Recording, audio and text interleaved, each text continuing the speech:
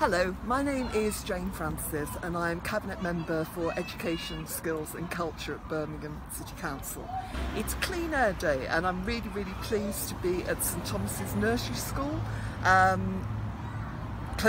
very close to Birmingham City Centre. We're right next door to Ladywood Middleway, so you'll probably hear some traffic noise. I'm very pleased to be joined this morning by the Executive Head Teacher, Mandy Cryan, to talk about the impact that air pollution has on the city and the school and its children. Mandy, really pleased to meet you. So St Thomas's is in the heart of the Clean Air Zone. What's its impact on you as a school and more importantly the children? Right, for a start off, as you just said, we're very close to Ladywood Middleway. And children's lungs at this age are beginning to develop. They're very small, and actually pollution can have a massive impact, more so than on adults, on their lung development, and also asthma, and their height is right at the level of exhaust fumes. So if you think about the children being that high or in a buggy, it's all at exhaust fume level. As a city council, we have to do something to address the very difficult issue of toxic air in our city. And obviously we're more concerned than ever about the impacts on our children and our children's lives and on our children's health. Mandy, can you share with us some examples of how you think pollution and traffic and cars has on your school and its children? Yes.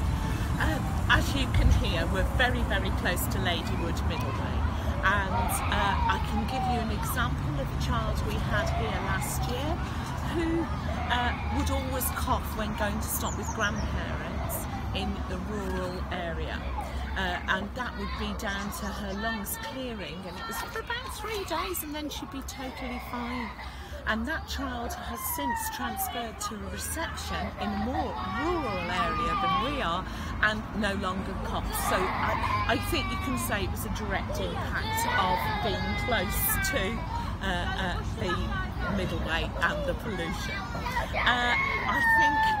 I want that for all our children, that they have clean air to breathe, and because their lungs are developing, they've got smaller lungs, and it's really important that this stage of development that their lungs are healthy for their adult life.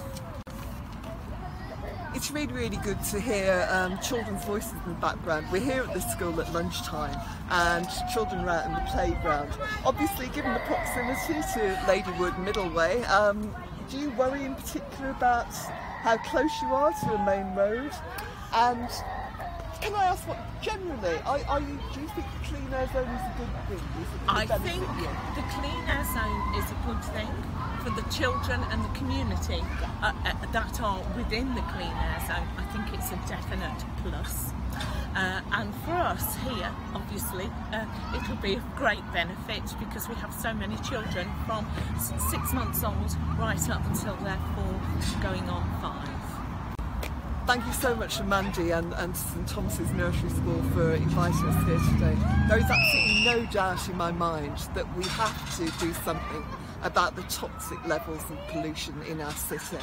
The Clean Air Zone is there to improve people's lives, and in particular to improve the lives of children and to reduce some of those health inequalities that we have in our city.